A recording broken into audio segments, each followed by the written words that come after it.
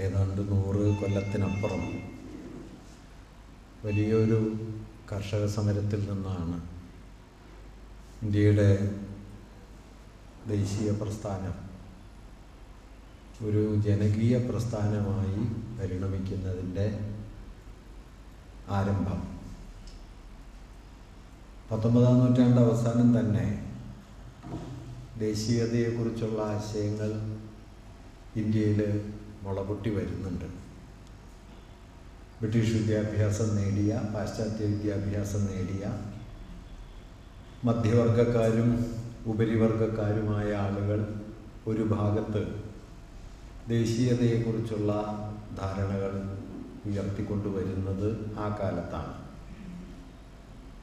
AR Desai അദ്ദേഹത്തിൻ്റെ പ്രസിദ്ധമായ Indian ദേശീയതയുടെ സാമൂഹിക പശ്ചാത്തലം എന്ന കൃതിയിൽ വ്യാപാര മിച്ചം കൈവന്ന പുതിയ മധ്യവർഗത്തിൻ്റെ ദേശീയതാ സങ്കല്പമെന്ന് അതിനെ വിശേഷിപ്പിക്കുന്നുണ്ട്. പൊതുവെ പറഞ്ഞാൽ ഉദ്യോഗസ്ഥരും അതുപോലെ മധ്യവർഗ സ്വഭാവമുള്ളവരും കച്ചവടത്തിലേർപ്പെട്ട് താരതമ്യേന മെച്ചപ്പെട്ട സാമ്പത്തിക സ്ഥിതിയിലേക്ക് വന്നവരുമൊക്കെയായ ആളുകൾ പുതിയ ഒരു ബ്രിട്ടീഷ് ആധിപത്യത്തിനപ്പുറമുള്ള ഒരു ഭാരതത്തെക്കുറിച്ചുള്ള സ്വപ്നങ്ങൾ കണ്ടു തുടങ്ങുകയും അതിൻ്റെ ആശയങ്ങളോട് ബന്ധപ്പെടുകയും ചെയ്യുന്ന കാലമാണ് 19-ാം നൂറ്റാണ്ടിൻ്റെ അവസാന ദശകങ്ങൾ എന്നാണ് ദേശായി അതേക്കുറിച്ച് എഴുതുന്നത്. 19-ാം നൂറ്റാണ്ട് അവസാനവും 20-ാം നൂറ്റാണ്ടിൻ്റെ ആദ്യ പതിറ്റാണ്ടുകളിലുമായി ദേശീയതാ സങ്കല്പത്തിന് പിന്നെയും ഒരു മാറ്റം വന്നു.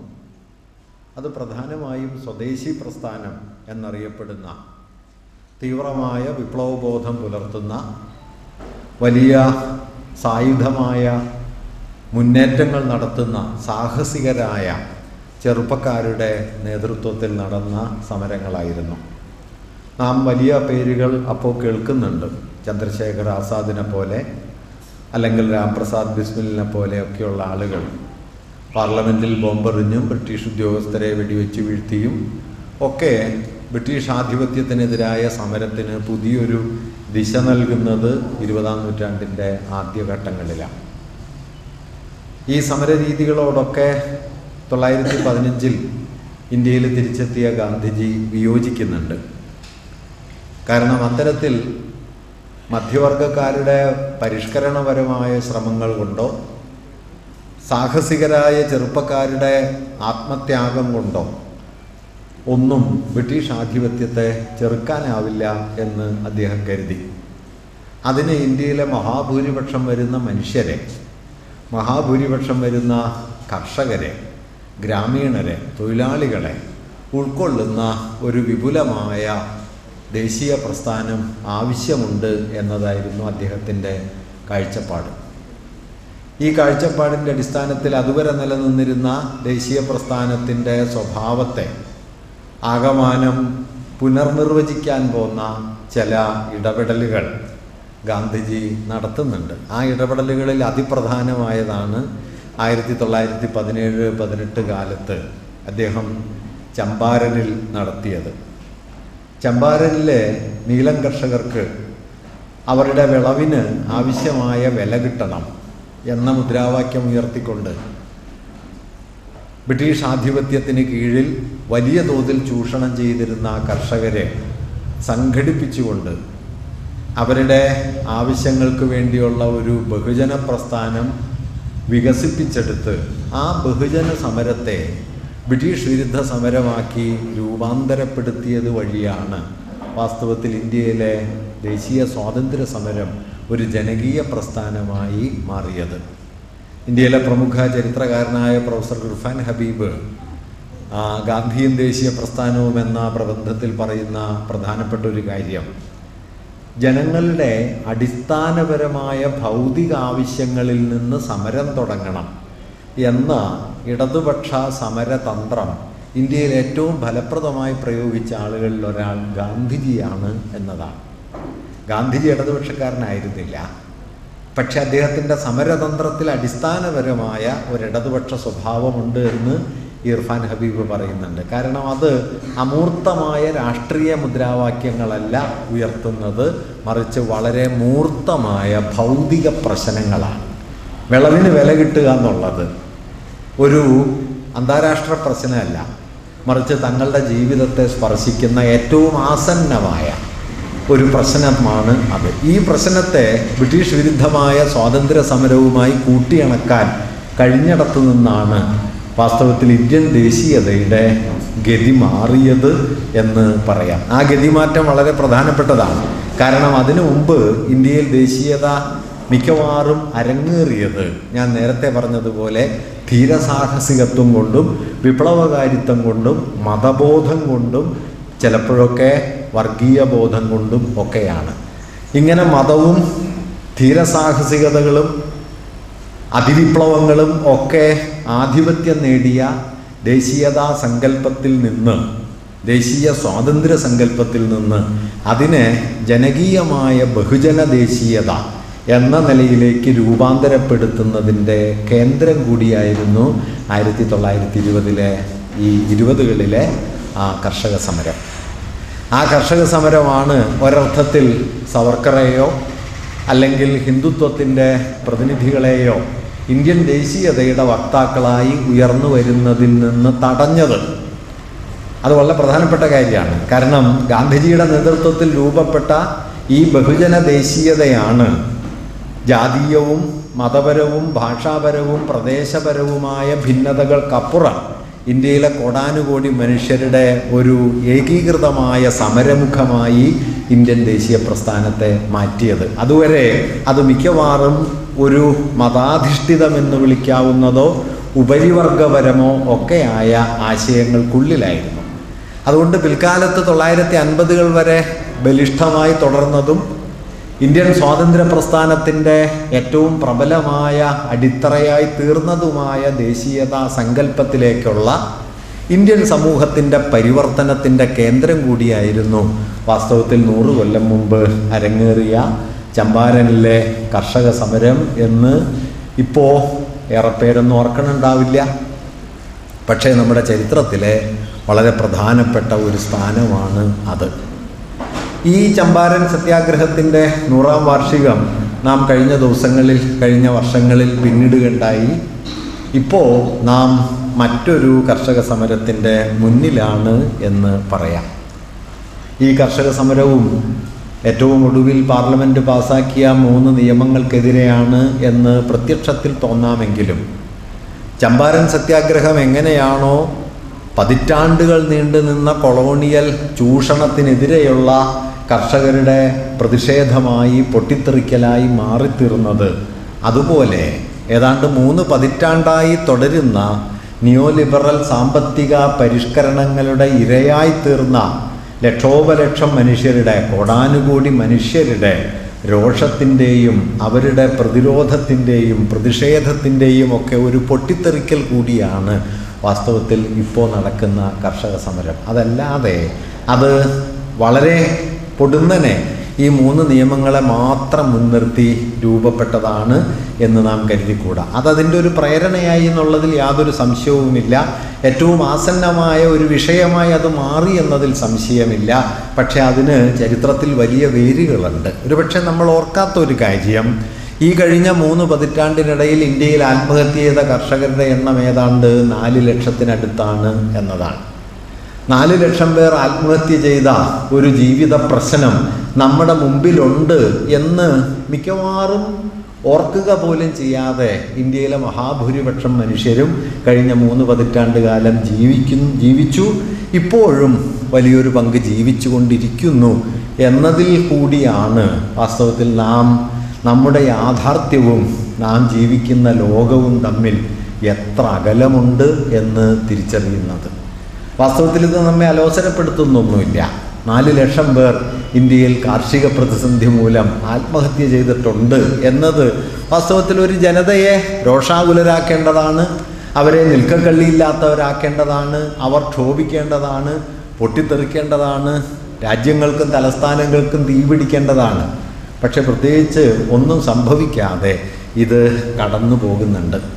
അങ്ങനെ നമ്മുടെ മുമ്പിലൂടെ നിശബ്ദമായി കടന്നുപോയ വലിയ ഈ അതിക്രമത്തിൻ്റെ, വലിയ അത്യാചാരത്തിൻ്റെ, വലിയ ഒരു ചൂഷണത്തിൻ്റെ ഒരു സവിശേഷ സന്ദർഭത്തിൽ ഈ കൊടിയ ചൂഷണങ്ങൾ പൊതുസമൂഹത്തിൻ്റെ മുമ്പിൽ ദൃശ്യമാകുന്ന, അത് പൊട്ടിത്തെറിക്കുന്ന ഒരു സന്ദർഭമായി, അതിനൊരു പ്രേരണയായി വാസ്തവത്തിൽ നമ്മുടെ ഈ കാർഷിക പ്രതിസന്ധിയും പുതിയ നിയമങ്ങൾ വഴിയുണ്ടാകുന്ന പ്രശ്നങ്ങളും കാരണമായി എന്നതാണ് ഒരു യാഥാർത്ഥ്യം.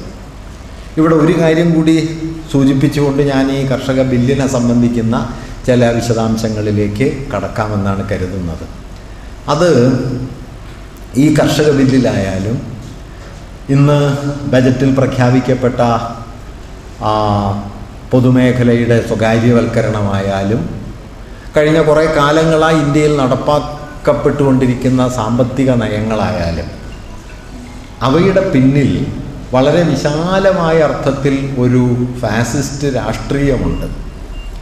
ഫാസിസ്റ്റ് രാഷ്ട്രീയമെന്ന് ഞാൻ പറയുന്നത് ഫാഷിസത്തിൻ്റെ അടിസ്ഥാന സ്വഭാവങ്ങളിലൊന്ന് നാം പലപ്പോഴും പുറമേ കരുതുന്നത് പോലെ അക്രമോത്സുകമായ വർഗീയതയുടെയോ അക്രമോത്സുകമായ അപരവിദ്വേഷത്തിൻ്റെയോ ആവിഷ്കാരം മാത്രമല്ല. അത് അതിൻ്റെ ഒരു ഔട്ടർ എക്സ്പ്രഷനായി, ഒരു ബാഹ്യ ആവിഷ്കാരമായി ഈ ഘടകങ്ങൾ നമുക്ക് മുമ്പിൽ തെളിഞ്ഞു കാണാൻ കഴിയും. പക്ഷെ അങ്ങനെ തെളിഞ്ഞു കാണുന്ന ഈ ബാഹ്യാവിഷ്കാരങ്ങൾക്ക് പിന്നിൽ കുറെ കൂടി ആഴമേറിയ ഒരു സാമ്പത്തിക യുക്തി കൂടി പ്രവർത്തിക്കുന്നുണ്ട് എന്ന കാര്യം ഫാസിസത്തെക്കുറിച്ചുള്ള ചർച്ചകളിൽ പൊതുവെ നാം ഓർമ്മിക്കാത്തൊരു കാര്യമാണ്. അതുകൂടി വാസ്തവത്തിൽ ഇവിടെ പ്രധാനമാണ്. എന്താണ് ഫാസിസം എന്നതിന് കഴിഞ്ഞ നൂറ്റാണ്ടിൻ്റെ ആദ്യ പകുതിയിൽ ഫാഷിസം ഒരു ബലിഷ്ഠമായ രാഷ്ട്ര തത്വമായി ഉയർന്നു വരുന്ന ഘട്ടത്തിൽ അതിൻ്റെ അവതാരകനായ Mussolini the doctrine of fascism എന്ന അദ്ദേഹത്തിൻ്റെ പ്രസിദ്ധമായ രചനയിൽ ഫാസിസത്തിന് ഒരു വിശദീകരണം നൽകുന്നുണ്ട്. അത് നാം സാധാരണ നിലയിൽ കേട്ടുപരിചയിച്ച ഒന്നല്ല.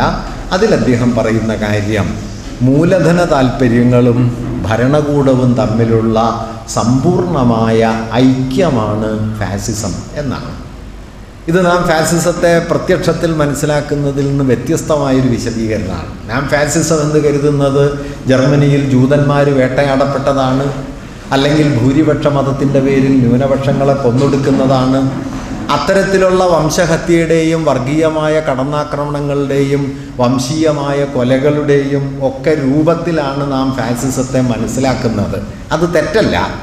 പക്ഷേ അങ്ങനെ മനസ്സിലാക്കുന്നതിനപ്പുറം ഫാസിസത്തിന് സമ്പദ്ശാസ്ത്രപരമായ ചില അടിസ്ഥാനങ്ങൾ ഉണ്ട് എന്നും അത് മൂലധന താൽപ്പര്യങ്ങളെ സമ്പൂർണമായി പിന്തുണയ്ക്കുന്ന, ഏറ്റെടുക്കുന്ന, അത് നടപ്പാക്കാൻ സമ്പൂർണ്ണ സന്നദ്ധതയുള്ള ഒരു ഭരണകൂടത്തിൻ്റെ രംഗപ്രവേശം കൂടിയാണ് ഫാസിസത്തിലുള്ളത് എന്ന കാര്യമാണ് ഈ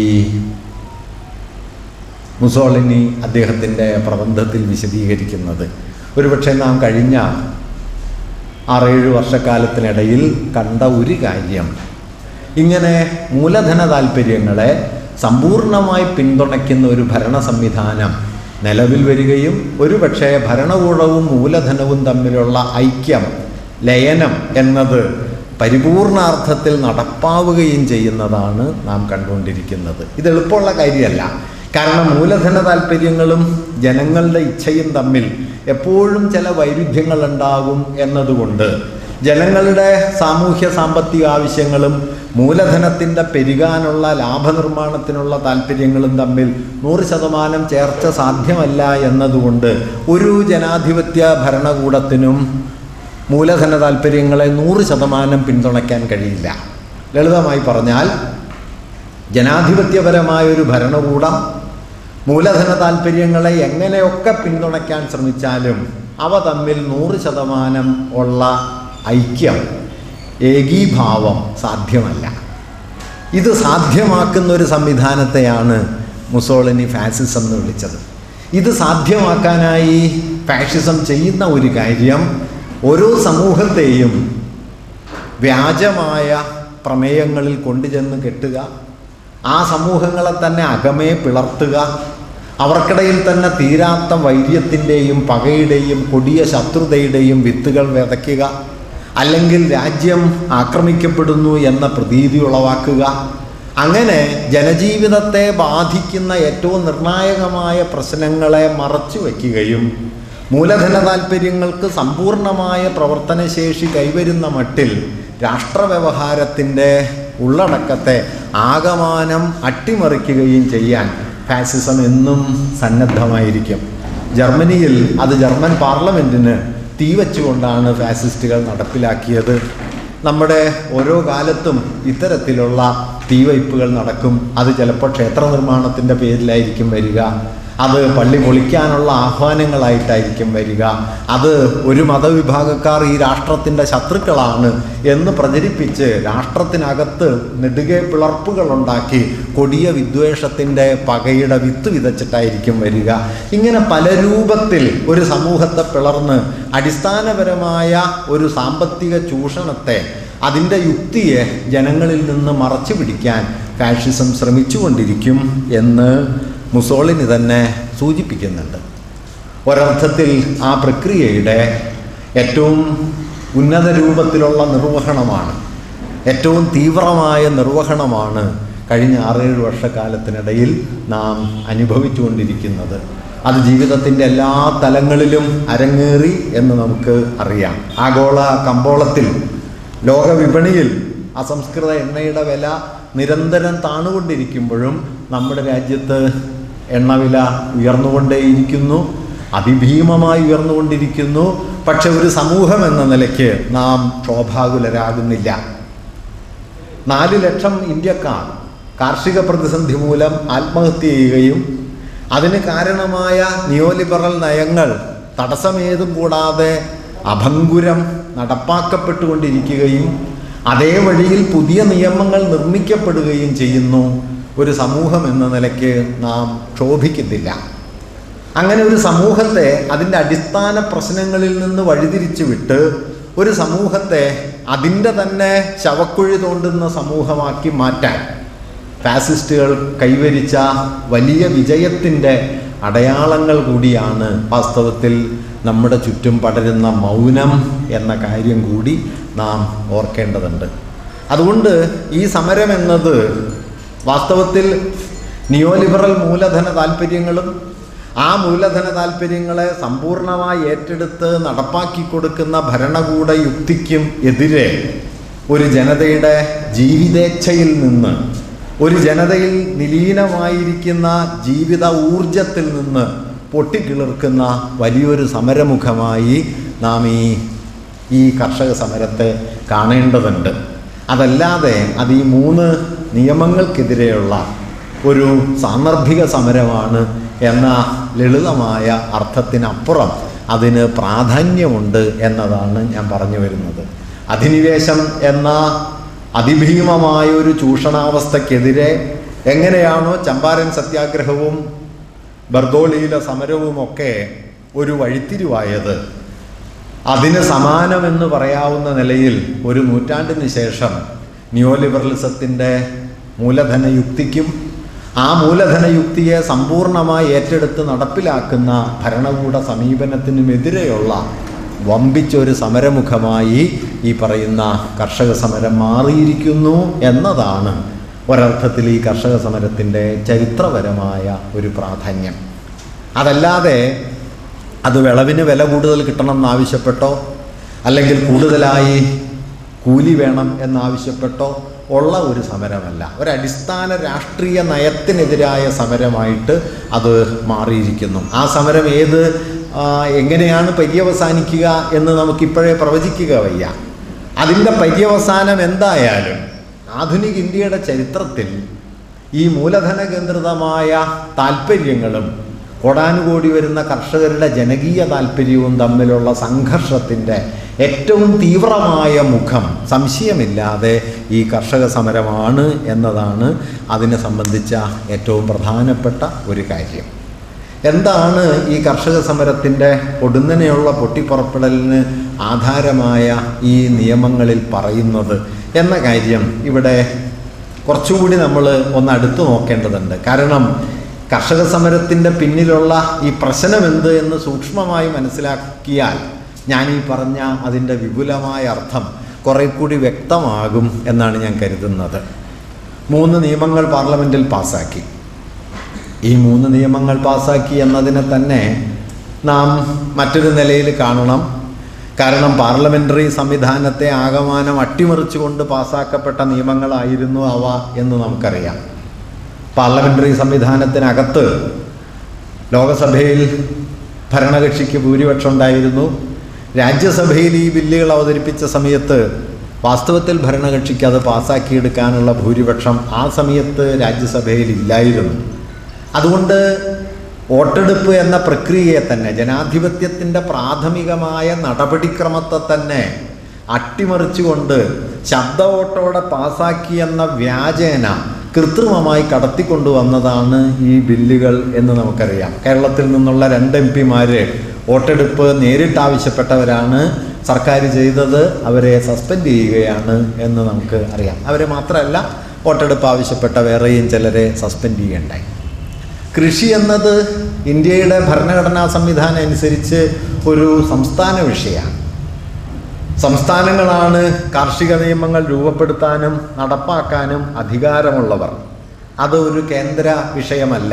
ധനകാര്യം പോലെയോ പ്രതിരോധം പോലെയോ റെയിൽവേ പോലെയോ കമ്പിത്തപാൽ പോലെയോ കേന്ദ്ര ഗവൺമെൻറ് അഖിലേന്ത്യാ അടിസ്ഥാനത്തിൽ ഒരു തീരുമാനമെടുത്ത് നടപ്പിലാക്കേണ്ടുന്ന ഒന്നായി കൃഷി ഭരണഘടനാപരമായി സങ്കല്പിക്കപ്പെട്ടിട്ടില്ല. കാരണം ഇന്ത്യയിലെ ഓരോ സമൂഹങ്ങളും കാർഷികമായി സവിശേഷ സ്വഭാവമുള്ളവയാണ്. ആ കാർഷികമായ സവിശേഷ സ്വഭാവങ്ങൾക്കനുസരിച്ച് അതത് പ്രദേശത്തെ കൃഷി ആസൂത്രണം ചെയ്യേണ്ടതുണ്ട്. അങ്ങനെ ആസൂത്രണം ചെയ്താൽ മാത്രമാണ് തദ്ദേശീയമായ ആവശ്യങ്ങൾക്കും താല്പര്യങ്ങൾക്കും അനുസരിച്ച് കൃഷി വികസിപ്പിക്കാൻ കഴിയൂ എന്ന് കരുതുന്നത് കൊണ്ടാണ് ഫെഡറൽ സംവിധാനത്തിനുള്ളിൽ കൃഷി ഒരു സംസ്ഥാന വിഷയമായി നമ്മുടെ ഭരണഘടന സങ്കല്പിച്ചത്. ഇന്ന് സംസ്ഥാന വിഷയങ്ങൾ എന്നത് ഏതാണ്ട് പൂർണ്ണമായും റദ്ദാവുകയും സംസ്ഥാന വിഷയങ്ങൾക്ക് മുകളിലൂടെ കേന്ദ്രാധികാരം നിരന്തരമായി പ്രയോഗിക്കുകയും ചെയ്യുന്നത് നാം കാണുന്നു. ഈ നിയമങ്ങൾക്ക് കുറച്ചു മുമ്പാണ് ഇന്ത്യൻ പാർലമെൻറ്റിൽ ചർച്ച ചെയ്യാതെ, ഇന്ത്യയിലെ സംസ്ഥാന ഭരണകൂടങ്ങളോട് ആലോചിക്കാതെ, ബന്ധപ്പെട്ട ആരുമായും പ്രത്യേക ചർച്ചയൊന്നും കൂടാതെ പുതിയ വിദ്യാഭ്യാസ നയം ഇന്ത്യ ഗവൺമെൻറ് പ്രഖ്യാപിച്ചത്. National education policy 2020 പ്രഖ്യാപിക്കപ്പെടുകയുണ്ടായി. അന്നത് പ്രഖ്യാപിക്കപ്പെട്ട സമയത്ത് നമ്മുടെ വിദ്യാഭ്യാസ വിദഗ്ധരിലൊരാൾ കൗതുകമുള്ളൊരു അഭിപ്രായം പറഞ്ഞത്, വാസ്തവത്തിൽ ആ ബില്ല് ആ നിയമം വന്ന സമയം അവതരിപ്പിക്കപ്പെട്ട രീതി കൗതുകമുള്ള ഒന്നാണ്. കാരണം കോവിഡ് മൂലം ഇന്ത്യയിലെ മുഴുവൻ വിദ്യാലയങ്ങളും കലാലയങ്ങളും സർവകലാശാലകളും അടഞ്ഞു കിടക്കുന്ന സമയത്താണ് ഇനി വരുന്ന കാൽനൂറ്റാണ്ട് കാലത്തേക്കുള്ള ഇന്ത്യയിലെ ഉന്നത വിദ്യാഭ്യാസത്തിൻ്റെ പൊതുവിദ്യാഭ്യാസത്തിൻ്റെ ദിശ തീരുമാനിക്കുന്ന നയം പ്രഖ്യാപിക്കപ്പെട്ടത്. ഒരർത്ഥത്തിൽ ആ ചർച്ച നമ്മുടെ പുതിയ വിദ്യാഭ്യാസ നയത്തിന് ബാധകമാണ്, അതിൻ്റെ സ്വഭാവത്തെ തെളിയിക്കുന്നുണ്ട് എന്ന് പലരും ചൂണ്ടിക്കാണിക്കേണ്ടായി. ഞാൻ പറഞ്ഞു വന്നത്, ഇങ്ങനെ സംസ്ഥാന വിഷയങ്ങളായി ഭരണഘടന ഭാവന ചെയ്ത വിദ്യാഭ്യാസം ഒരു സംസ്ഥാന വിഷയമായിരുന്നു. കോത്താരി കമ്മീഷൻ റിപ്പോർട്ടിന് ശേഷമാണ് അഖിലേന്ത്യാ തലത്തിൽ നയങ്ങൾ രൂപീകരിക്കാനല്ലാതെ നടപ്പാക്കാൻ കേന്ദ്ര ഗവൺമെൻറ്റിന് പറ്റുന്നില്ല എന്ന ഒരു യുക്തിയുടെ മറപിടിച്ച് അത് കൺകറന്റ് ലിസ്റ്റിലേക്ക് കൊണ്ടുപോയി. ഇപ്പോഴാകട്ടെ ആ കൺകറന്റ് ലിസ്റ്റ് എന്ന് പറയുന്നതിനെ ഏതാണ്ട് പൂർണ്ണമായും ഇല്ലാതാക്കിക്കൊണ്ട് നഴ്സറി തലം മുതൽ ഗവേഷണ മേഖല വരെ എങ്ങനെയാണ് നടപ്പിലാകേണ്ടത് എന്ന് നിർവചിക്കുന്ന അഖിലേന്ത്യാ തലത്തിലുള്ള നിയമനിർമ്മാണത്തിന് ഭരണകൂടം തയ്യാറാകുന്നത്. ഇങ്ങനെ ഇന്ത്യൻ ഭരണഘടന എന്ന് പറയുന്നത് അതിൻ്റെ അടിസ്ഥാന യുക്തികൾ ഏതാണ്ട് സമ്പൂർണമായും റദ്ദായിക്കൊണ്ടിരിക്കുന്നതിൻ്റെ പലമാതിരി അടയാളങ്ങൾ വാസ്തവത്തിൽ നമുക്ക് ചുറ്റും നോക്കിയാൽ കാണാം. അത് വിദ്യാഭ്യാസ സംബന്ധിയായി കാണാം, അത് കാർഷിക നിയമങ്ങളെ സംബന്ധിച്ച് കാണാം. ഏതാണ്ടൊരു നൂറ്റാണ്ട് കൊണ്ട് രൂപപ്പെട്ടു വന്ന തൊഴിൽ നിയമങ്ങൾ, ആ തൊഴിൽ നിയമങ്ങൾ 140 തൊഴിൽ നിയമങ്ങൾ ഒറ്റയടിക്ക് ഇല്ലാതാക്കി അവയെ 4 ലേബർ കോഡുകളായി പുനഃസംഘടിപ്പിച്ചത് ഈ അടുത്ത ദിവസങ്ങളിലാണ് എന്ന് നമുക്കറിയാം. 6 മാസം കൊണ്ട് 12,000 വർഷം വരുന്ന ഇന്ത്യയുടെ ഭൂതകാല ചരിത്രത്തെ പുതുതായി വ്യാഖ്യാനിക്കാനായി ഒരു സമിതിയെ ഈ സർക്കാർ നിയോഗിച്ചിട്ടുണ്ട്. നിങ്ങളത് ശ്രദ്ധിച്ചിട്ടുണ്ടോ എന്ന് അറിഞ്ഞൂടാ. 6 മാസമാണ് ആ സമിതിയുടെ കാലാവധി. ആ സമിതിയിൽ ദക്ഷിണേന്ത്യയിൽ നിന്നൊരാളുമില്ല, വടക്ക് കിഴക്കൻ ഇന്ത്യയിൽ നിന്നൊരാളുമില്ല, സ്ത്രീയായിട്ടാരുമില്ല, ദളിതരായിട്ടാരുമില്ല. ഉത്തരേന്ത്യയിലെ ബ്രാഹ്മണ മണ്ഡലിൻ്റെ പ്രസിഡൻ്റുണ്ട്. അങ്ങനെ കുറേ പണ്ഡിതന്മാർ ചേർന്ന് 12,000 വർഷക്കാലത്തെ ഇന്ത്യ ചരിത്രത്തെ ദേശീയമായ അടിസ്ഥാനത്തിൽ പുനഃസംഘടിപ്പിക്കാൻ ഒരു സമിതിയെ നിയോഗിച്ചിട്ടുണ്ട്. ആ സമിതി പ്രവർത്തിക്കുന്നു. ആ സമിതിയുടെ റിപ്പോർട്ട് അധികം വൈകാതെ വരും. നമ്മുടെയൊക്കെ കുഞ്ഞുങ്ങൾ ആ റിപ്പോർട്ട് ഒരുപക്ഷെ വിദ്യാഭ്യാസം എന്ന നിലയിൽ വരുംകാലത്ത് പഠിക്കുകയും ചെയ്യും.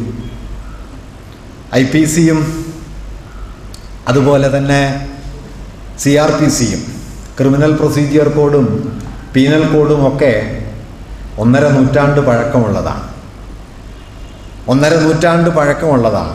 ഏതാണ്ട് 2-3 പതിറ്റാണ്ടുകൾ കൊണ്ടാണ് ഇന്ത്യൻ പീനൽ കോഡും ക്രിമിനൽ പ്രൊസീജിയർ കോഡും ഒക്കെ രൂപപ്പെട്ടത്. 19-ാം നൂറ്റാണ്ടിൻ്റെ പകുതിക്ക് മുമ്പേ ആരംഭിച്ച് 19-ാം നൂറ്റാണ്ടിൻ്റെ മധ്യഘട്ടം കഴിയുമ്പോഴാണ് അവയ്ക്ക് അന്തിമ രൂപം കൈവന്നത്. ഏതാണ്ട് 3 പതിറ്റാണ്ടിൻ്റെ ദൈർഘ്യം അവയുടെ രൂപീകരണത്തിന് പിന്നിലുണ്ട്.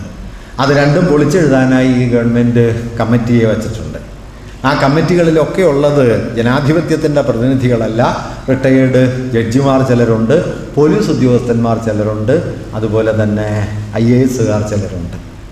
ഇങ്ങനെ ജനാധിപത്യം എന്ന് പറയുന്നത് അതിൻ്റെ എല്ലാ അർത്ഥത്തിലും റദ്ദായിക്കൊണ്ടിരിക്കുന്ന, നിയമനിർമ്മാണത്തിൻ്റെ തലത്തിലായാലും പാർലമെൻറ്റിൻ്റെ പ്രവർത്തനത്തിൻ്റെ തലത്തിലായാലും വിദ്യാഭ്യാസ നയരൂപീകരണത്തിൻ്റെ തലത്തിലായാലും ഒക്കെ സൂക്ഷ്മതലത്തിൽ ജനാധിപത്യവും ഭരണഘടനാ മൂല്യങ്ങളും പടിപടിയായി ഇല്ലാതായിക്കൊണ്ടിരിക്കുന്ന ഒരു രാഷ്ട്രമെന്ന നിലയ്ക്ക് നാം ഇക്കാലം വരെ നിലനിന്നതിൻ്റെ ആധാരങ്ങൾ ഏതാണ്ട് അവസാനിക്കുന്നു എന്നതിൻ്റെ എല്ലാ ലക്ഷണങ്ങളുമുള്ള ഒരു കാലത്താണ് നാം ജീവിക്കുന്നത്. ആ ആരംഭത്തിൻ്റെ, ആ സമാപനത്തിൻ്റെ, 1-ാം റിപ്പബ്ലിക് എന്നാണ് യോഗേന്ദ്ര യാദവ് അതിനെ വിളിക്കുന്നത്. നമ്മുടെ ഭരണഘടന വിഭാവനം ചെയ്ത 1920കളിൽ കർഷക സമരത്തിലൂടെ ആരംഭിച്ച് ജനകീയവും സാമ്രാജ്യവിരുദ്ധവുമായ ഒരു ദേശീയതാ സങ്കല്പത്തിൻ്റെ മുകളിൽ പടുത്തുയർത്തപ്പെട്ട 1950 റിപ്പബ്ലിക്കായി തീർന്ന ഈ രാഷ്ട്രത്തിൻ്റെ 1-ാം റിപ്പബ്ലിക്കിൻ്റെ സമാപന മുഹൂർത്തത്തിലാണ് നാം ജീവിക്കുന്നത് എന്ന് കരുതാനുള്ള എല്ലാ ന്യായങ്ങളും നമ്മുടെ മുമ്പിലുണ്ട്. ഒരുപക്ഷെ 1-ാം റിപ്പബ്ലിക് അവസാനിച്ച് 2-ാം റിപ്പബ്ലിക് ഒരു ഹിന്ദു രാഷ്ട്രം ആരംഭിക്കുന്നതിൻ്റെ ഉദ്ഘാടന മുഹൂർത്തമായിരുന്നു പ്രധാനമന്ത്രി തറക്കല്ലിട്ട രാമക്ഷേത്രം എന്ന് വേണമെങ്കിൽ പറയാം. കാരണം ഭരണഘടന ഇന്നും സെക്യുലറാണ് എന്ന് പറയുന്നു. ഭരണഘടന ഇന്നും സെക്യുലറാണ് എന്ന് പറയുകയും ഒരു തെമ്മാടിക്കൂട്ടം ഒരു മതവിഭാഗത്തിൻ്റെ ആരാധനാലയം തല്ലിത്തകർത്ത് അത് തവിടുപൊടിയാക്കി അവിടെ മറ്റൊരു മതവിഭാഗത്തിൻ്റെ ആരാധനാലയം പണിയുന്നതിന് തറക്കല്ലിടുന്ന ജോലി ഇന്ത്യൻ ഭരണഘടനയുടെയും ഇന്ത്യൻ രാഷ്ട്രത്തിൻ്റെയും സംരക്ഷകനാകാൻ നിയോഗിക്കപ്പെട്ട ഒരാൾ നിർവഹിക്കുമ്പോൾ അതിൻ്റെ അർത്ഥം ആ റിപ്പബ്ലിക്ക് അവസാനിച്ചിരിക്കുന്നു എന്നാണ്. അതുകൊണ്ട് 1-ാം റിപ്പബ്ലിക് അവസാനിക്കുന്നു എന്നും 2-ാം റിപ്പബ്ലിക്ക് ആരംഭിക്കുന്നു എന്നും യോഗേന്ദ്ര യാദവ് സൂചിപ്പിക്കുന്നത് അത്ര നിരർത്ഥകമായിട്ടല്ല, ആലങ്കാരികമായിട്ടല്ല, നമ്മെ വലയം ചെയ്യുന്ന അതിഭീമമായ ഒരു ഇരുട്ടിൻ്റെ, നമ്മെ വിഴുങ്ങുന്ന അത്യന്തം മാരകമായ ഒരു ഇരുട്ടിൻ്റെ അടയാളവാക്യങ്ങൾ അതിൽ പതിഞ്ഞു കിടപ്പുണ്ട് എന്നാണ് നാം മനസ്സിലാക്കേണ്ടത്. ഒരുപക്ഷെ ഈ കാർഷിക ബില്ല് ഞാൻ നേരത്തെ പറഞ്ഞ ഫാഷിസത്തിൻ്റെ പുറമേ കാണുന്ന അക്രമോത്സുകതയ്ക്ക് അപ്പുറം ഭരണകൂടവും മൂലധന താല്പര്യങ്ങളും തമ്മിലുള്ള സമ്പൂർണമായ ലയനമെന്ന മുസോളിനിയുടെ ഫാസിസ്റ്റ് നിർവചനത്തെ എല്ലാ അർത്ഥത്തിലും സാക്ഷാത്കരിക്കാൻ, എല്ലാ അർത്ഥത്തിലും അതിനെ നടപ്പാക്കാൻ സന്നദ്ധമാകുന്ന ഒരുങ്ങി പുറപ്പെട്ട നിയമങ്ങളാണ് ഈ 3 നിയമങ്ങൾ എന്ന് പറയാം. അതുകൊണ്ടാണ് തങ്ങളുടെ ജീവിതമാണോ ഈ നിയമമാണോ എന്ന അന്തിമമായ ഒരു സമരമുഖത്തേക്ക് ഒരുപക്ഷെ ഇന്ത്യയിലെ കർഷകർ എത്തിച്ചേരുന്നത്. അതൊരവസാനത്തെ യുദ്ധമാണ്. അതിലാര് ജയിക്കുന്നു എന്നുള്ളത് രണ്ടാമത്തെ കാര്യം. പക്ഷെ ഒരു അവസാനത്തെ യുദ്ധമുഖം തുറക്കുന്നു എന്നാണ് ഈ കർഷകരിൽ വലിയൊരു പങ്കും കരുതുന്നത്. ഇത് 3 നിയമങ്ങളാണ്. ഇതിൽ ഒന്നാമത്തേത് എന്താണ്? FPTC ആക്ട് എന്ന് ചുരുക്കപ്പേരിൽ അറിയപ്പെടുന്ന farmers produce trade and commerce act എന്ന് വിശദാംശങ്ങളിൽ പരാമർശിക്കുന്ന ഒന്നാണ് ആദ്യത്തേത്. രണ്ടാമത്തേത് farmers agreement on price assurance and farm services. കാർഷിക വിലയുടെയും കാർഷിക സേവനത്തിൻ്റെയും കാര്യത്തിലുള്ള എഗ്രിമെൻ്റ്, ഉടമ്പടി എന്ന് പറയാവുന്ന രണ്ടാമത്തെ ആക്ട്. അവശ്യവസ്തു നിയമം ഭേദഗതി ചെയ്യുന്ന മൂന്നാമത്തെ ഒരു നിയമം, എസൻഷ്യൽ കമ്മോഡിറ്റീസ് ആക്ട്. 1955 നിലവിൽ വന്ന അവശ്യവസ്തു നിയമം ഭേദഗതി ചെയ്യുന്ന മൂന്നാമത്തെ ഒരു ആക്ട്. ഇങ്ങനെ 3 നിയമങ്ങളാണ് പാർലമെൻറ്റിലെ ഭൂരിപക്ഷം ഉപയോഗിച്ച് പാസ്സാക്കിയെടുക്കപ്പെട്ടത്. എന്താണ് ഈ 3 നിയമങ്ങൾ ചെയ്യുന്നത്? ഒന്നാമത്തെ നിയമം farmers produce trade and comers act. കാർഷികോൽപ്പന്നങ്ങളുടെ കച്ചവടവും അതുപോലെ തന്നെ വിപണനവും സംബന്ധിക്കുന്ന നിയമമാണ്. ഈ കാർഷികോൽപ്പന്നങ്ങളുടെ വിപണനവും കച്ചവടവും സംബന്ധിക്കുന്ന ഈ നിയമത്തെക്കുറിച്ച് ഗവൺമെൻറ് പറയുന്ന പ്രധാനപ്പെട്ട കാര്യങ്ങൾ ഞാൻ ഒന്ന് പറയാം. അതെന്തായി തീരുമെന്നതിനെ സംബന്ധിക്കുന്ന കർഷകരുടെ, ഇന്ത്യയിലെ കർഷക സംഘടനകളുടെയും കാർഷിക സമൂഹത്തിൻ്റെയും എതിർപ്പുകൾ നമുക്ക് പിന്നാലെ പരിശോധിക്കുകയും ചെയ്യാം. ഗവൺമെൻറ് പറയുന്ന ഏറ്റവും പ്രധാനപ്പെട്ട കാര്യം, ഇന്ന് ഇന്ത്യയിലെ കാർഷികോൽപ്പന്നങ്ങളുടെ വിൽപ്പനയ്ക്ക് നിശ്ചിത സ്ഥാനങ്ങളുണ്ട്. അഗ്രികൾച്ചറൽ പ്രൊഡ്യൂസ് മാർക്കറ്റിംഗ് കമ്മിറ്റി എന്നറിയപ്പെടുന്ന കാർഷികോൽപ്പന്നങ്ങളുടെ വിൽപ്പന സംവിധാനം ഇന്ത്യയിൽ നിലനിൽക്കുന്നുണ്ട്. ആ വിൽപ്പന APMC എന്ന ചുരുക്കപ്പേരിൽ അറിയപ്പെടുന്ന അഗ്രികൾച്ചറൽ പ്രൊഡ്യൂസ് മാർക്കറ്റിംഗ് കമ്മിറ്റി അവർ നയിക്കുന്ന അല്ലെങ്കിൽ നിയന്ത്രിക്കുന്ന ചന്തകളിലൂടെയാണ് കാർഷികോൽപ്പന്നങ്ങൾ വിൽക്കാൻ കഴിയുക. അതുകൊണ്ടൊരു കർഷകൻ കൃഷി ചെയ്ത് കാർഷികോൽപ്പന്നം ഉണ്ടാക്കിയാൽ അത് എവിടെ വെച്ചും വിൽക്കാനായിട്ട് ഈ APMC നിലവിലുള്ള സ്ഥലങ്ങളിൽ കഴിയില്ല. എല്ലാ സ്ഥലങ്ങളിലും ഇല്ല കേട്ടോ. എല്ലാ സ്ഥലങ്ങളിലും ഇല്ല എന്ന് മാത്രമല്ല, ബീഹാറൊക്കെ APMCയെ ഒഴിവാക്കി മണ്ടികൾ എന്നറിയപ്പെടുന്ന ചന്തകളില്ലാണ്ടായി. ചന്തകളില്ലാണ്ടായതിൻ്റെ ഫലമായി മിക്കവാറും അവിടുത്തെ കർഷകർ കാർഷികോൽപ്പന്നങ്ങൾ തെരുവോരങ്ങളിൽ വച്ച് വിൽക്കുകയും വ്യാപാരികൾ നിശ്ചയിക്കുന്ന വിലയ്ക്ക് വിൽക്കുകയും അവർ പറയുന്ന വിലയ്ക്ക് തങ്ങളുടെ ഉൽപ്പന്നങ്ങൾ വിറ്റഴിക്കേണ്ട സ്ഥിതിയിൽ എത്തിച്ചേരുകയും ചെയ്തു. ഇന്ന് നിങ്ങൾ ഹിന്ദു പത്രം വായിച്ചാൽ ഈ APMCകൾ ഇല്ലാത്ത സ്ഥലങ്ങളിൽ സംഭവിക്കുന്നതിനെക്കുറിച്ച് റിപ്പോർട്ട് അതിൽ പറയുന്നുണ്ട്.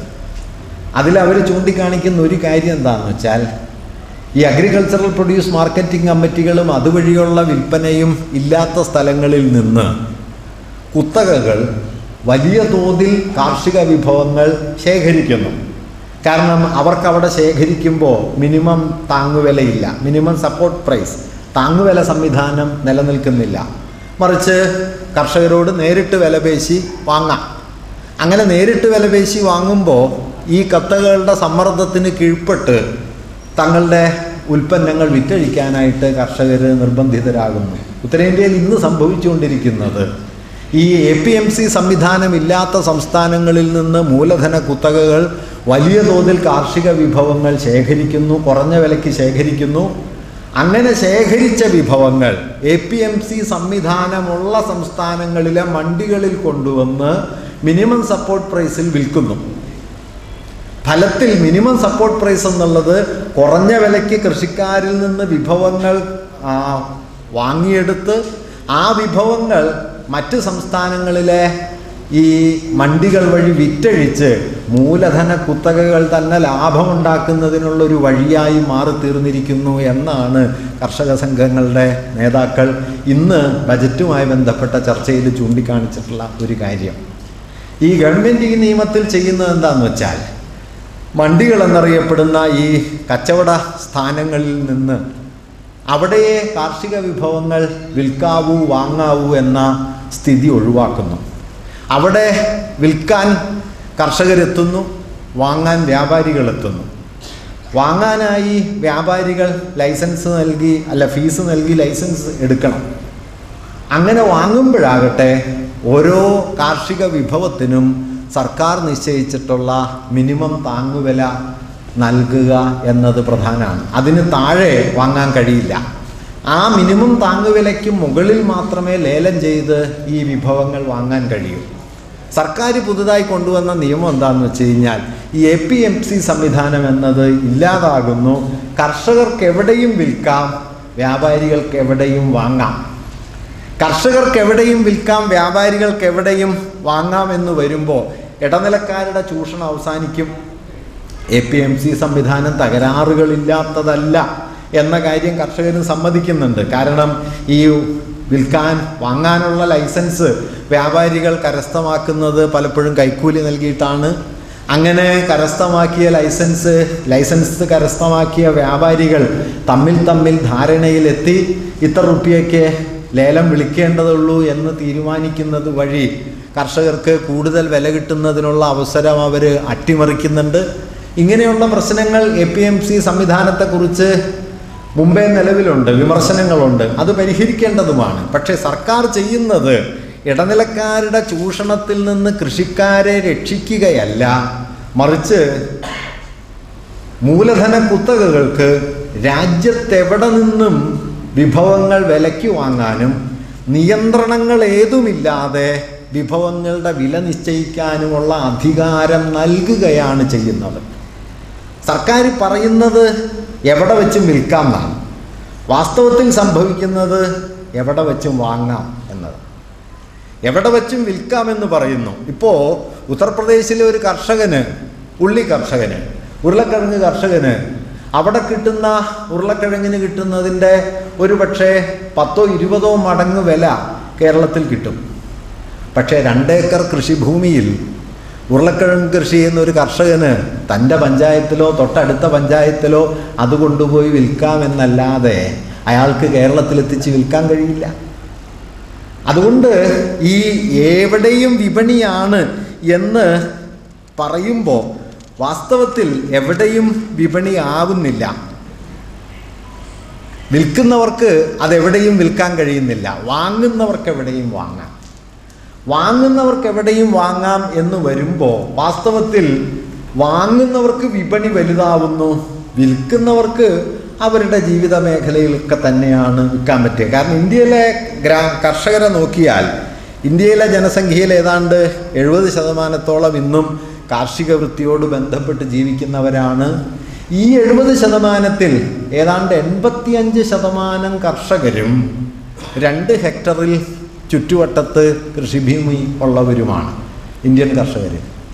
അതുകൊണ്ട് അവർക്ക് തങ്ങളുടെ ജീവിത പരിസരത്തോ അല്ലെങ്കിൽ തൊട്ടടുത്ത പ്രദേശങ്ങളിലോ ഇതെത്തിച്ച് വിൽപ്പന നടത്താം എന്നല്ലാതെ ഉത്തരേന്ത്യക്കാരനായ ഒരു കർഷകന് വിളവ് ദക്ഷിണേന്ത്യയിൽ എത്തിക്കാൻ പറ്റില്ല, അടുത്ത സംസ്ഥാനങ്ങളിൽ പോലും എത്തിക്കാൻ പറ്റില്ല. അവർക്ക് വിളവിന് വില ഉറപ്പാക്കി നൽകിയിരുന്ന സംവിധാനത്തിൻ്റെ പേരാണ് APMC, agricultural produce marketing committee. ആ കമ്മിറ്റിക്ക് 2 സവിശേഷതകളുണ്ട് അതിൻ്റെ പ്രവർത്തനത്തിന്. ഒന്ന്, കർഷകർക്ക് അവരവരുടെ പ്രദേശങ്ങളിലെ വിൽക്കാൻ കഴിയും. 2, കുത്തകകൾക്ക്, വ്യാപാരികൾക്ക് APMCയിലെ ലൈസൻസ് എടുത്തതിന് ശേഷം APMC വഴിയെ വാങ്ങാൻ കഴിയും.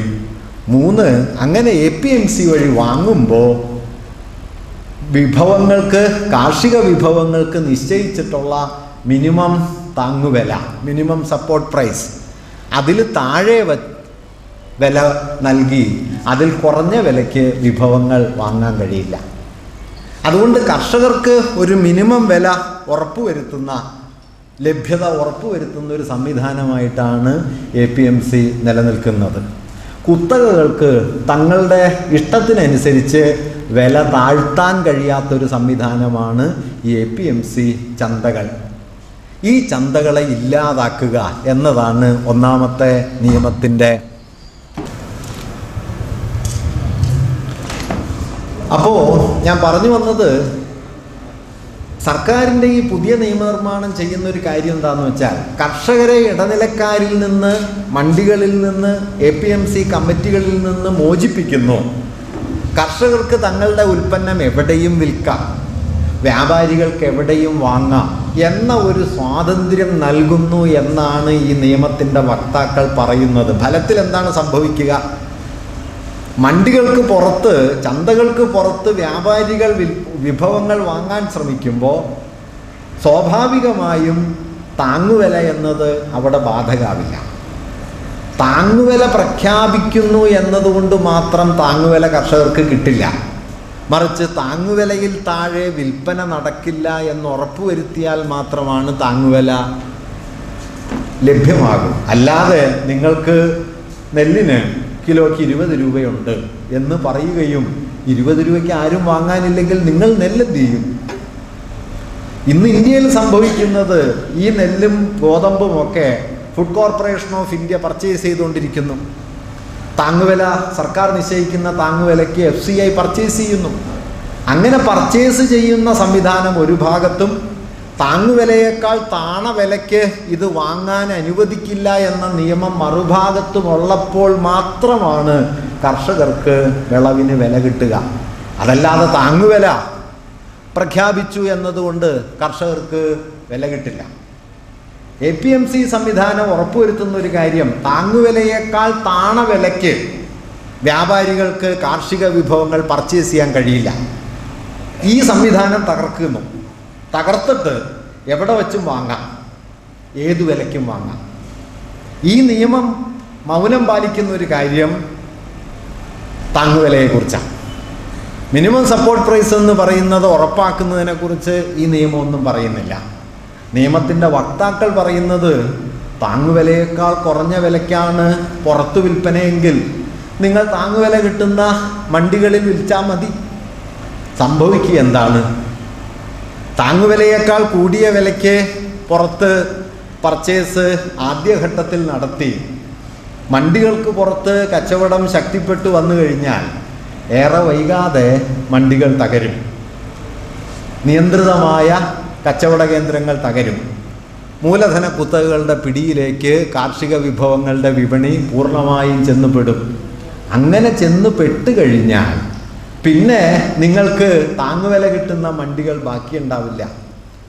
ഫലത്തിൽ 3-4 വർഷത്തിനുള്ളിൽ APMC സംവിധാനവും മണ്ടികളും മിനിമം സപ്പോർട്ട് പ്രൈസും ഇല്ലാതാവുകയും മൂലധന കുത്തകളുടെ സമ്പൂർണമായ പിടിയിലേക്ക് ഈ കാർഷിക വിപണി എത്തിച്ചേരുകയും ചെയ്യുമെന്നതാണ് ഇതിൻ്റെ അനന്തരഫലം.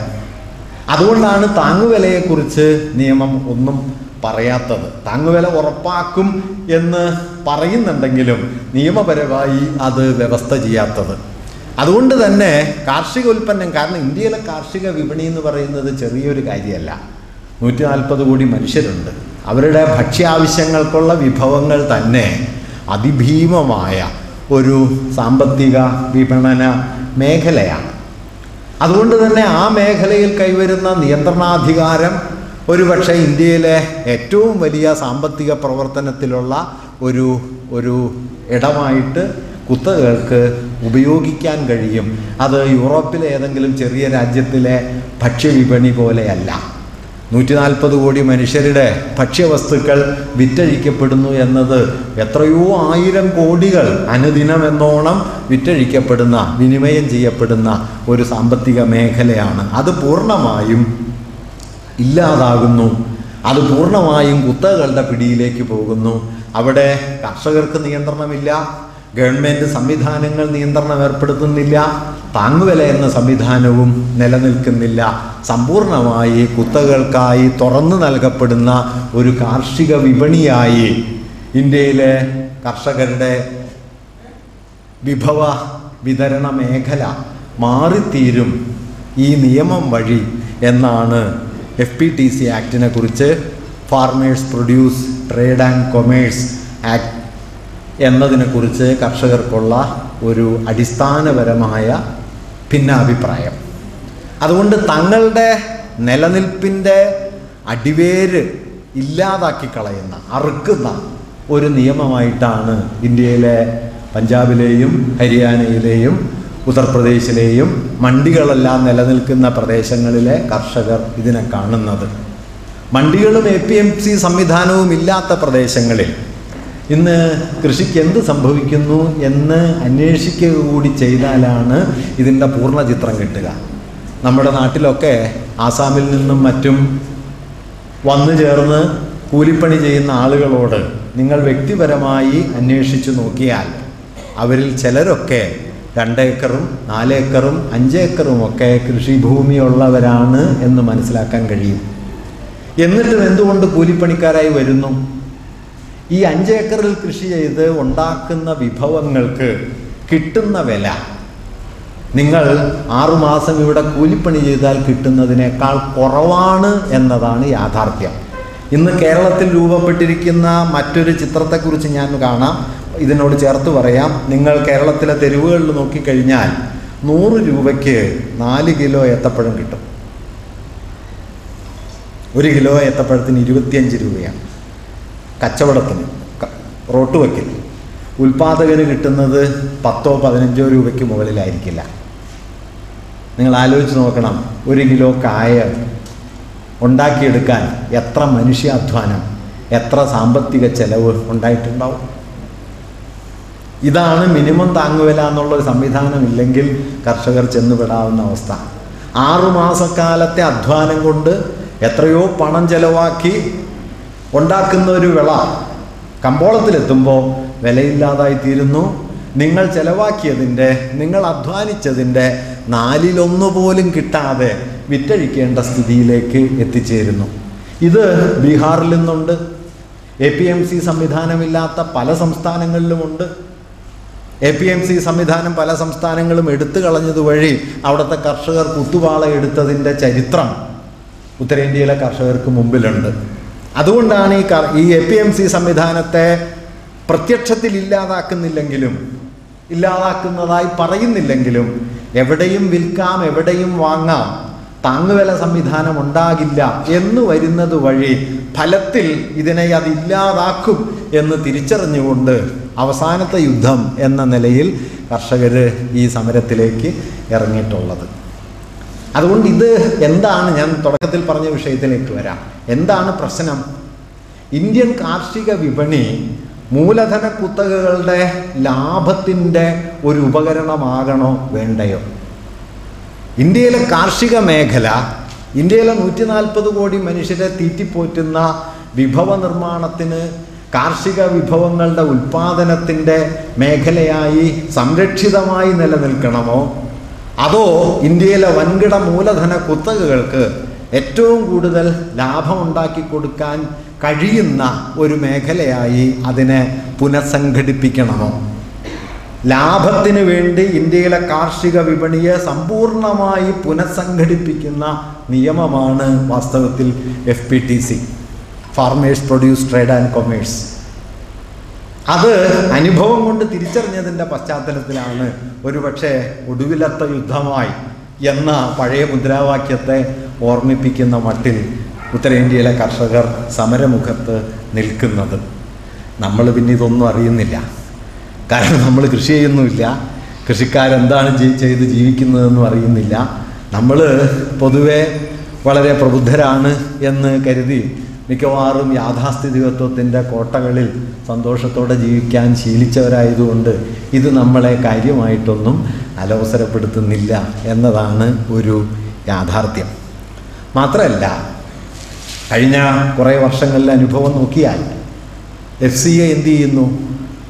Food corporation of India procurement കുറച്ചുകൊണ്ടുവരുന്നു, സംഭരണം കുറച്ചുകൊണ്ടുവരുന്നു. വാസ്തവത്തിൽ ഞാൻ നേരത്തെ പറഞ്ഞല്ലോ, താങ്ങുവില പ്രഖ്യാപിച്ചു എന്നതുകൊണ്ട് കാര്യമൊന്നുമില്ല. താങ്ങുവില പ്രഖ്യാപിച്ച താങ്ങുവില ഫലത്തിൽ വരണമെങ്കിൽ ആ താങ്ങുവിലയ്ക്ക് നൽകി നിങ്ങൾ കാർഷിക വിഭവങ്ങൾ ശേഖരിക്കണം. അങ്ങനെ സമാഹരിക്കുന്ന സംവിധാനമാണ് ഫുഡ് കോർപ്പറേഷൻ ഓഫ് ഇന്ത്യ. അത് സംഭരണ രീതി ചുരുക്കിക്കൊണ്ടുവരുന്നു, സംഭരണം പടിപടിയായി ഇല്ലാതാക്കുന്നു. ഫലത്തിൽ FCA സംഭരണം കുറച്ചാൽ എന്ത് സംഭവിക്കും? ഞാൻ നേരത്തെ പറഞ്ഞതുപോലെ 4 കിലോ ഏത്തപ്പഴം റോട്ടുവക്കിൽ 100 രൂപയ്ക്ക് വിൽക്കുന്ന നിസ്സഹായനായ കർഷകരെ പോലെ തങ്ങളുടെ വിഭവങ്ങളൊക്കെ കുത്തകകൾ പറയുന്ന വിലയ്ക്ക് വിറ്റഴിക്കേണ്ടുന്ന സ്ഥിതിയിലേക്ക് കർഷക സമൂഹം എത്തിപ്പെടും എന്നതാണ് പ്രശ്നം. ഈ നിർണായക മുഹൂർത്തത്തിലാണ് ഈ സമരം പൊട്ടിപ്പുറപ്പെടുന്നത്. അതിൻ്റെ ഒരു കാര്യം അതാണ്. ലളിതമായി പറഞ്ഞാൽ, കൃഷി കുത്തകകളുടെ കൈപ്പിടിയിലാകണമോ, കൃഷി ഇന്ത്യൻ ജനതയുടെ 70% വരുന്ന മനുഷ്യരുടെ ജീവിതത്തിൻ്റെ അടിസ്ഥാനമായ കൃഷി കർഷകരുടെ നിയന്ത്രണത്തിലാകണമോ? ഇതാണ് ചോദ്യം. ഈ ചോദ്യത്തിനുള്ള ഉത്തരത്തെ ചൊല്ലിയാണ് വാസ്തവത്തിൽ ഈ സംഘർഷം അരങ്ങേറുന്നത്. ഇതാണ് ഒന്നാമത്തെ കാര്യം. രണ്ടാമത്തേത്, farmers agreement on price assurance and farm services, കാർഷിക സേവനത്തെയും വില ഉറപ്പാക്കലിനെയും സംബന്ധിച്ച കർഷക ഉടമ്പടി എന്ന് പറയാവുന്ന നിയമമാണ്. അത് ലഘുവായി പറഞ്ഞാൽ, ഇത്രയും സങ്കീർണതയൊന്നും ആവശ്യമില്ല, ലഘുവായി പറഞ്ഞാൽ കരാറ് കൃഷിക്കുള്ള ഒരു വ്യവസ്ഥയാണ്. നിങ്ങൾ ഇന്ന സ്ഥലത്ത് ഇന്ന വിള കൃഷി ചെയ്യുക, അതിന് ഇത്ര വില തന്ന് ഞാൻ വാങ്ങിക്കൊള്ളാം എന്ന് കുത്തകകൾ മുൻകൂറായി കർഷകരുമായി ഉടമ്പടി ഉണ്ടാക്കുന്നു. ഇതാണ് കരാറ് കൃഷി.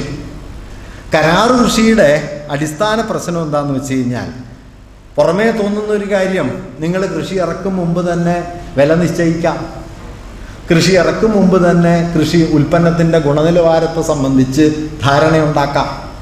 അങ്ങനെ ഉൽപ്പന്നത്തിൻ്റെ വിലയും വിഭവത്തിൻ്റെ ഗുണനിലവാരവും മുൻകൂറായി തീരുമാനിച്ച് കൃഷി ചെയ്യുന്ന ഒരു സംവിധാനമായിട്ട് കരാർ കൃഷി പുറമേക്ക് തോന്നാം. വാസ്തവത്തിൽ ഇതിനകത്തുള്ള രണ്ട് പ്രശ്നം, ഒന്ന്, ഈ മിനിമം സപ്പോർട്ട് പ്രൈസ് എന്ന് പറയുന്നത് കരാർ കൃഷി വ്യവസ്ഥയിൽ ഇല്ല. അതുകൊണ്ട് നിങ്ങൾ ഉൽപ്പാദിപ്പിക്കുന്ന വിഭവത്തിന് എന്ത് വില കിട്ടുമെന്നത് കുത്തകകൾ തീരുമാനിക്കുന്നതനുസരിച്ചാണ്, നിങ്ങൾ കൃഷി ചെയ്യുന്നതിനനുസരിച്ചല്ല.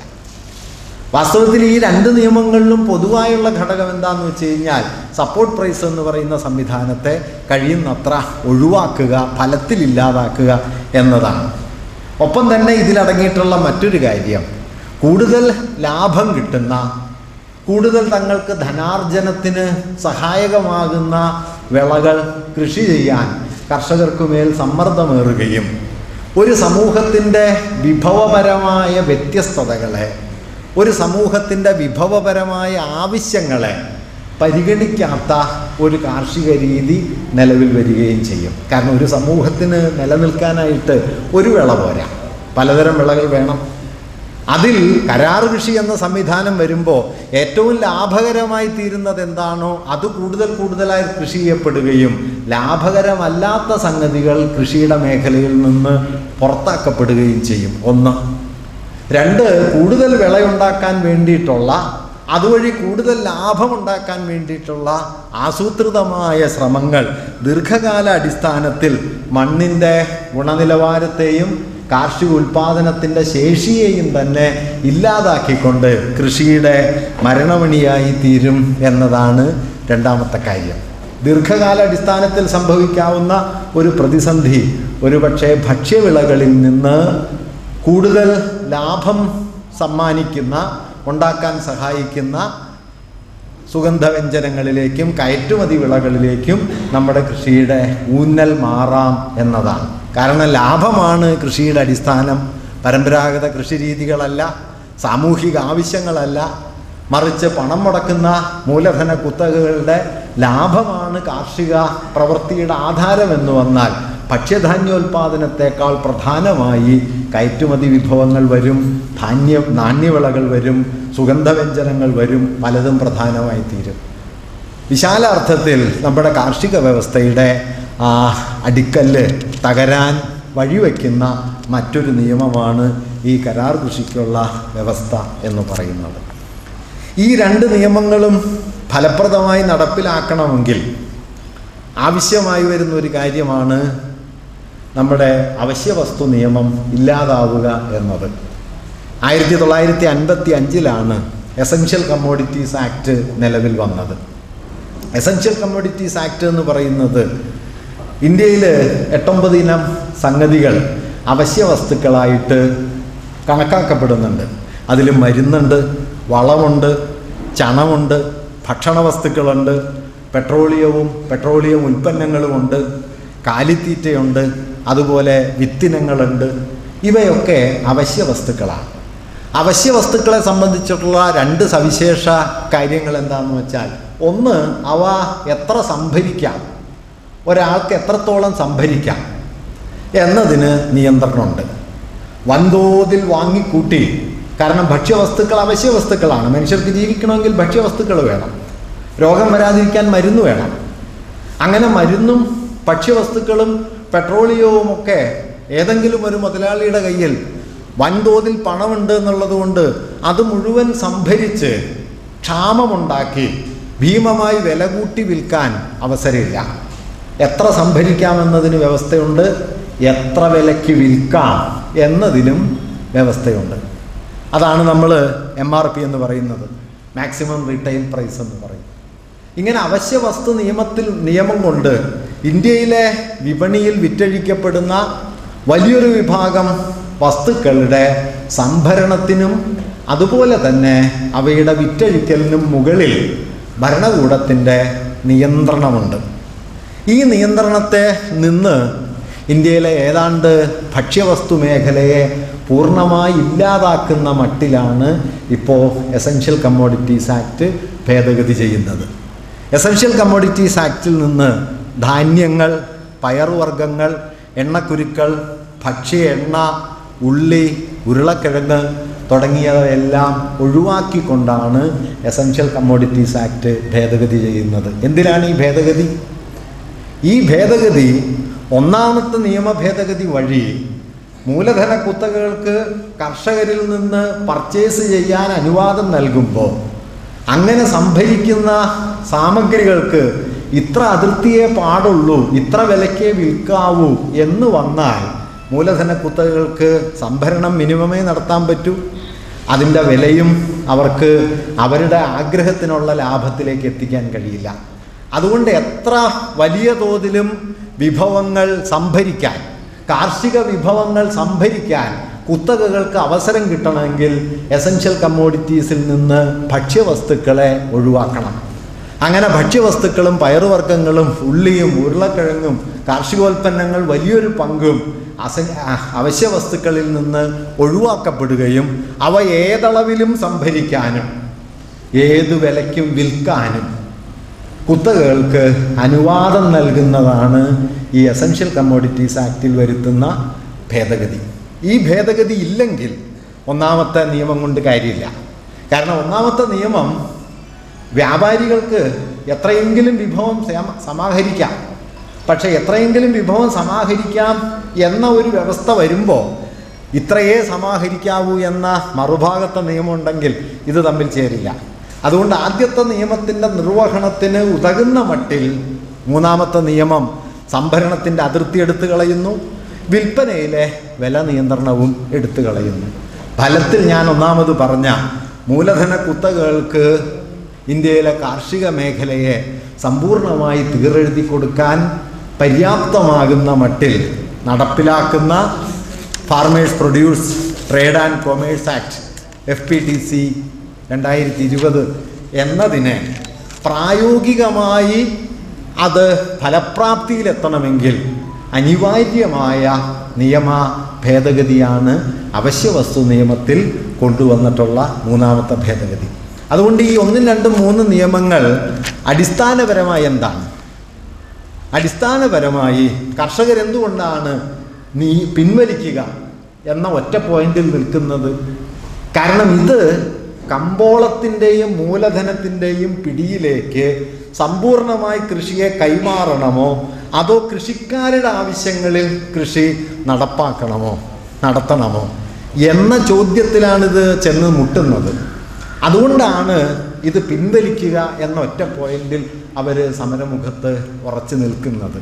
ഒരർത്ഥത്തിൽ ഞാൻ തുടക്കത്തിൽ പറഞ്ഞതുപോലെ ആഗോള മൂലധനത്തിൻ്റെയും നിയോലിബറൽ കുത്തകകളുടെ മൂലധന താൽപ്പര്യങ്ങളുടെയും സമ്പൂർണമായ പിടിയിലേക്ക് ഇന്ത്യൻ കാർഷിക മേഖലയെ കൈമാറണമോ വേണ്ടയോ എന്ന ചോദ്യത്തിലേക്കാണ് നാം എത്തിപ്പെടുന്നത് എന്നതാണ് യാഥാർത്ഥ്യം. അത് കർഷകരും ഇന്ത്യയിലെ മഹാഭൂരിപക്ഷം വരുന്ന ജനങ്ങളും ഈ മൂലധന കുത്തകകൾക്കെതിരായ സമരത്തിൽ അല്ലെങ്കിൽ ചെറുത്തുനിൽപ്പിൽ മനസ്സുകൊണ്ടോ തങ്ങളുടെ വീക്ഷണം കൊണ്ടോ ഐക്യപ്പെടുന്നു. പക്ഷേ നമ്മുടെ ഭരണ സംവിധാനം, നമ്മുടെ നീതിന്യായ വ്യവസ്ഥ, നമ്മുടെ മാധ്യമ മണ്ഡലം ഒക്കെ ഈ മൂലധനത്തിൻ്റെ ഏതാണ്ട് സമ്പൂർണമായ പിടിയിൽ അകപ്പെട്ടതുകൊണ്ട് കോടതികൾ വാസ്തവത്തിൽ ഈ നിയമലംഘനത്തെ ചോദ്യം ചെയ്യുന്നില്ല. നമ്മുടെ ഫെഡറൽ ഭരണഘടനാ സംവിധാനത്തെ അടിമുടി തകർക്കുന്ന ഒരു നിയമനിർമ്മാണം നടക്കുമ്പോൾ ഇന്ത്യയിലെ മഹാഭൂരിപക്ഷം വരുന്ന കർഷകരുടെ അടിസ്ഥാന ജീവിത ആവശ്യങ്ങളെയോ അല്ലെങ്കിൽ അവരുടെ ജീവിതത്തിൻ്റെ അടിസ്ഥാന ഭദ്രതയെയോ ഇല്ലാതാക്കുന്നൊരു നിയമനിർമ്മാണം നടക്കുമ്പോൾ അരുത് എന്നുറച്ചു പറയാനായി നമ്മുടെ നീതിന്യായ സംവിധാനങ്ങൾക്ക് കഴിയുന്നില്ല. കർഷകരുടെ മേൽ UAPA ചുമത്തപ്പെടുന്നു. കർഷകർക്ക് നൽകിയ സാമ്പത്തിക സഹായങ്ങൾ, സംഭാവനകൾ ആരുടേതാണെന്ന് പരിശോധിക്കാൻ ED ഇറങ്ങിയിരിക്കുന്നു. ED കുറച്ചു കാലം കേരളത്തിലെ പഞ്ചായത്തുകളിലായിരുന്നു. ഇപ്പം അത് അവസാനിച്ച സ്ഥിതിക്ക് പഞ്ചാബിലാണ്. നമ്മുടെ കർഷക സമൂഹത്തിൻ്റെ ഈ അടിസ്ഥാന പ്രശ്നം ഞാൻ തുടക്കത്തിൽ പറഞ്ഞതുപോലെ നിയോലിബറൽ മൂലധന താല്പര്യങ്ങളും ഇന്ത്യൻ കർഷക സമൂഹവും തമ്മിലുള്ള മുഖാമുഖത്തിൻ്റെ സംഘർഷത്തിൻ്റെ ഒരരങ്ങായി മാറിയിരിക്കുന്നു. ഇതിനെ വിജയിപ്പിക്കുക എന്നുള്ളത്, അതിനുവേണ്ടി പ്രതിബദ്ധമായി നിലകൊള്ളുക എന്നുള്ളത് വാസ്തവത്തിലൊരു കർഷകരുടെ പ്രശ്നമല്ല. ഞാൻ തുടക്കത്തിൽ പറഞ്ഞതുപോലെ നമ്മുടെ ജനാധിപത്യത്തിൻ്റെ, നമ്മുടെ ദേശീയതാ സങ്കല്പത്തിൻ്റെ ഉള്ളടക്കം എന്തായിരിക്കണം എന്നതിനെക്കുറിച്ചുള്ള വലിയ ചോദ്യത്തോട് ഇത് ബന്ധപ്പെട്ടിരിക്കുന്നു. ഞാൻ നേരത്തെ പറഞ്ഞല്ലോ, എന്തും ലാഭത്തിലേക്ക് എത്തിക്കുക എന്നത് ഒരു യുക്തിയായി മാറുന്ന, അഥവാ മൂലധന താല്പര്യങ്ങൾ സമ്പൂർണമായി ഭരണകൂട യുക്തിയായി തീരുന്ന ഒരു സംവിധാനമാണ് ഫാഷിസത്തിൻ്റേത്. ഞാൻ തുടക്കത്തിൽ പറഞ്ഞ പുതിയ വിദ്യാഭ്യാസ നയത്തിൽ ഒരു നിർദ്ദേശമുണ്ട്. ഏതാണ്ട് ഇന്ത്യയിലെ 1000-ഓളം വരുന്ന സർവകലാശാലകൾ, 50,000-നടുത്ത് വരുന്ന ഉന്നത വിദ്യാ കേന്ദ്രങ്ങൾ, കലാലയങ്ങൾ, ഈ കോളേജുകൾ, കലാലയങ്ങൾ സാമ്പത്തികമായും അക്കാദമികമായും ഭരണപരമായും സ്വയം പര്യാപ്തത കൈവരിക്കണം എന്ന് ഈ റിപ്പോർട്ട് പറയുന്നുണ്ട്. എന്താണ് ഇതിൻ്റെ അർത്ഥം? സാമ്പത്തികമായി സ്വയം പര്യാപ്തത കൈവരിക്കുക എന്നത് നമ്മുടെ ഇന്ത്യയിലെ കോളേജുകളെക്കുറിച്ച് പറയുന്നതിൻ്റെ വിശാലമായ അർത്ഥം എന്താണ്? നിങ്ങൾ കോളേജുകളിൽ നടപ്പിലാക്കുന്ന, പഠിപ്പിക്കുന്ന എല്ലാ കോഴ്സും വിപണിയിൽ വിൽക്കാൻ കഴിയുന്ന കോഴ്സായിരിക്കണം. എങ്കിലേ വാങ്ങാൻ ആളുണ്ടാവുള്ളൂ. ഏത് കോഴ്സാണ് നിങ്ങൾക്ക് വിൽക്കാൻ കഴിയുക? ഇന്ന് അഖിലേന്ത്യാ തലത്തിൽ മൂലധന ശക്തികൾ തങ്ങളുടെ തൊഴിൽ സേനയായി അതിൽ ഉൾപ്പെടുത്താൻ പാകത്തിന് ആരെയാണോ ആവശ്യപ്പെടുന്നത് അവരെ നിർമ്മിക്കുന്ന സംവിധാനമായി നമ്മുടെ കോഴ്സുകൾ പുനഃസംഘടിപ്പിക്കേണ്ടി വരും. ലളിതമായി പറഞ്ഞാൽ മൂലധന കുത്തകകളുടെ പണിക്കാരെ ഉണ്ടാക്കുന്ന സ്ഥാപനങ്ങളായി നമ്മുടെ ഉന്നത വിദ്യാഭ്യാസ സ്ഥാപനങ്ങളെ ആകമാനം പുനഃസംഘടിപ്പിക്കുക എന്നതാണ് സാമ്പത്തികമായ സ്വയം പര്യാപ്തതയിലേക്ക് നമ്മുടെ കലാലയങ്ങൾ എത്തിച്ചേരുക എന്ന് പറയുന്നതിൻ്റെ ലളിതമായ അർത്ഥം. വിൽക്കാൻ കഴിയുന്ന കോഴ്സുകൾ എന്ന് പറഞ്ഞാൽ അത് വാങ്ങാൻ കഴിയുന്ന കോഴ്സുകളാണ്. ആരാണ് വാങ്ങുക? വാങ്ങാൻ പണമുള്ളവരാണ്.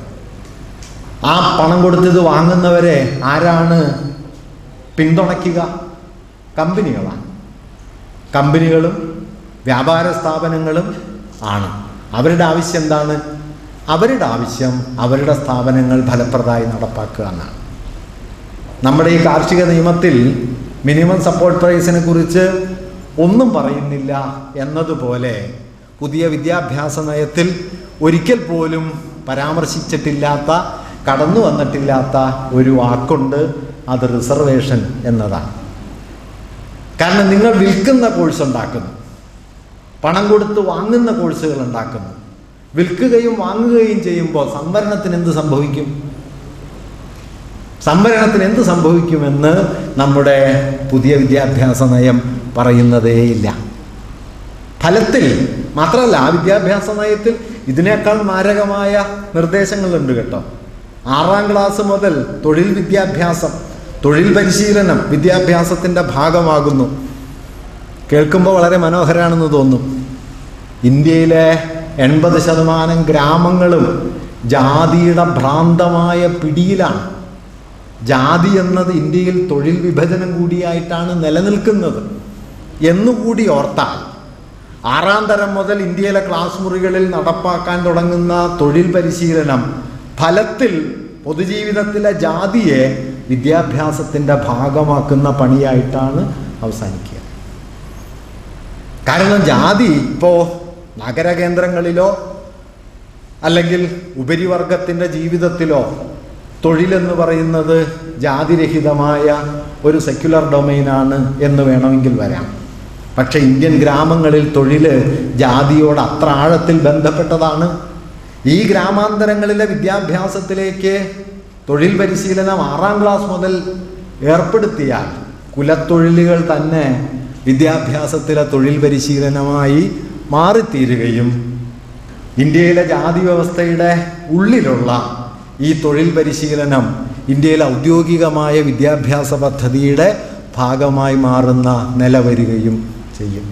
ഫലത്തിൽ ഇന്ത്യയിലെ സവർണതയുടെയും ബ്രാഹ്മണ്യത്തിൻ്റെയും മൂല്യവ്യവസ്ഥയെ ഇന്ത്യൻ കുത്തകകളുടെ മൂലധന താല്പര്യവുമായി ചേർത്തിണക്കി രണ്ടും സംയോജിതമായി നിൽക്കുന്ന ഒരു പുതിയ മേഖലയായി ഇന്ത്യയിലെ വിദ്യാഭ്യാസത്തെ പുനഃസംഘടിപ്പിക്കുന്നതാണ് വാസ്തവത്തിൽ പുതിയ വിദ്യാഭ്യാസ നയം.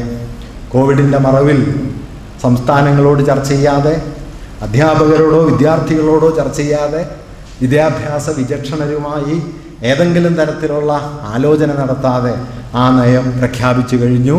ഇനി വരുന്ന ഒരു 1/4 നൂറ്റാണ്ട് കാലം ഇന്ത്യയിലെ വിദ്യാഭ്യാസത്തിൻ്റെ അടിസ്ഥാനമാകാൻ പോകുന്നത് ഈ രേഖയാണ്. 1965-66 ഘട്ടത്തിലാണ് കൊത്താരി കമ്മീഷൻ റിപ്പോർട്ട് വന്നത്. ഏതാണ്ട് 2 പതിറ്റാണ്ട് കാലം രാജീവ് ഗാന്ധിയുടെ 86-ലെ പുതിയ വിദ്യാഭ്യാസ നയം വരുന്നതുവരെ ഇന്ത്യയിലെ വിദ്യാഭ്യാസ ആസൂത്രണത്തിൻ്റെ അടിസ്ഥാനമായത് ആ രേഖയാണ്. 86-ൽ പുത്തൻ വിദ്യാഭ്യാസ നയം വന്നു. 92-ൽ അത് ആഗോളവൽക്കരണത്തിനനുസൃതമായി പുനഃസംഘടിപ്പിച്ചു.